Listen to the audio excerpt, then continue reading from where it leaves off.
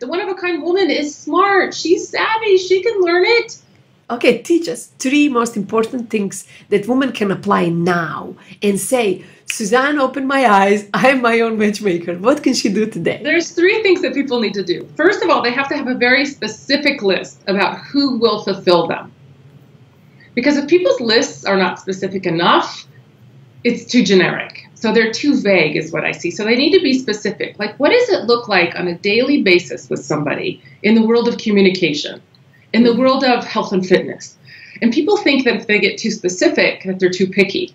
But actually, a generic, oh, I want a good communicator is actually too vague and won't get them what they want. Mm-hmm. And they also don't want a list of 50 things. Like, 10 to 15 is really good. So that's the first thing. People are not clear enough about who they're really So give us an example, what you wrote. Practical example that we are not too vague and not too sharp. So mine was, I wanted somebody that was a clear communicator. Clear. Somebody that I didn't have to read his mind, that he would share his feelings, share what's going on with him without me having to pull it out of him.